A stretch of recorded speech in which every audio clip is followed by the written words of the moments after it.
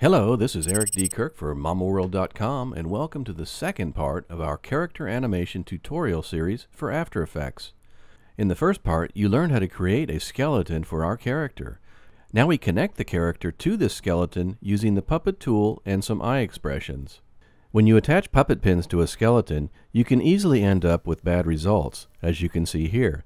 When I move a leg, the skirt moves in a very unnatural way. In the rig we are creating, you can see that the skirt is still influenced by the bones of the two legs and moves independently of the legs and feels more natural. Just as a side note, in 3D animation, the skinning process is the one where you connect a 3D animation rig to 3D geometry.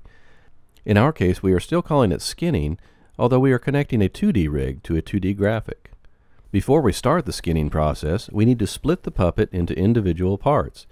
You can see that we have one layer for each leg, one layer for the body including the skirt, one layer for the arm, one layer for the head, and a few layers for the baby buggy that we will animate later.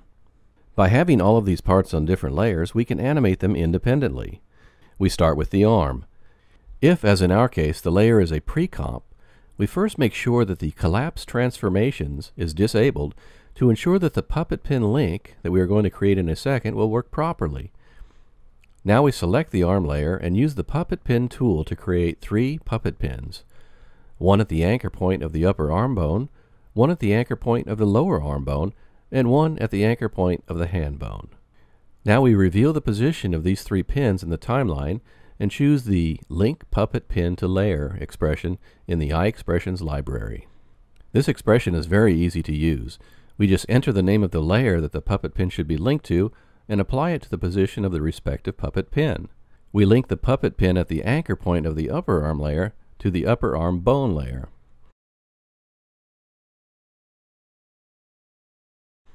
Then the second pin to the lower arm bone layer and the third pin to the hand bone.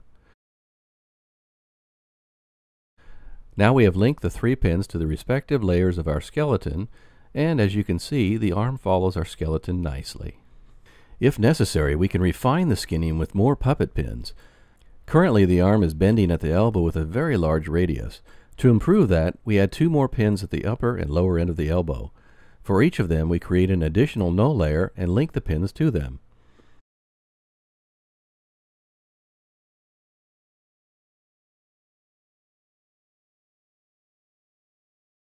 Then we place the nulls where the pins should be located. Finally, we parent the nulls to the upper and lower arm bone respectively, so that the nulls, and hence all of the puppet pins, move nicely with the bones. As you can see, now the arm bends only in the small region around the elbow.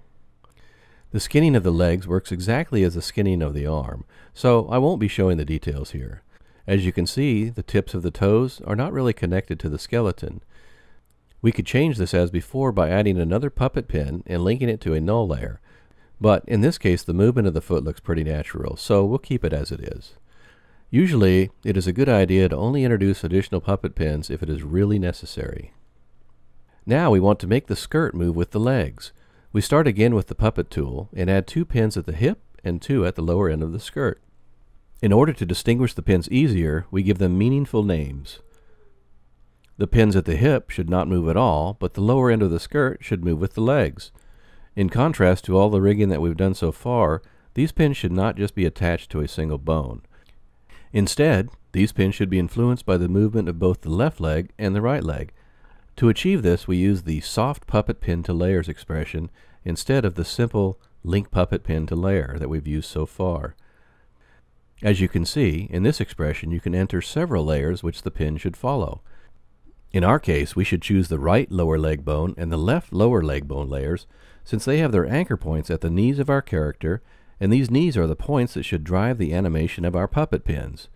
We keep the weight of both layers as 1 to ensure both knees have the same influence.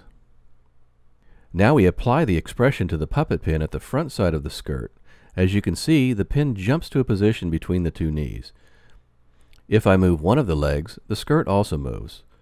To correct the position of the pin, we can enter a pin offset value in the expression and apply it again.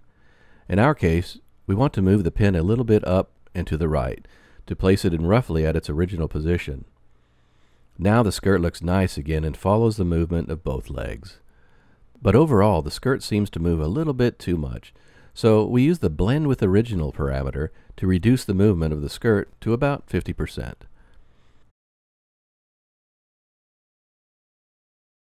Now we apply the same expression to the pin on the back side of the skirt.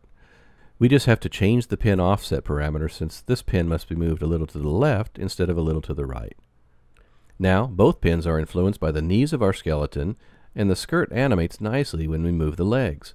Of course, if we move the legs to extreme positions, the skirt does not follow accurately anymore. But we just need to ensure that it looks good for the normal animations that we want our character to use. The only thing that is not yet okay is that the chest moves when we move the legs. To avoid that, we add another puppet pin to the chest. We don't have to link this pin to any movement, so the chest just stays where it is. In this tutorial, you learned how to connect the character to her skeleton using iExpressions and the puppet tool. In the next part of our series, I will show you how to create an interactive walk cycle so that the character automatically starts moving her legs when you keyframe her position. Again, this is Eric Kirk, and we'll see you next time, folks.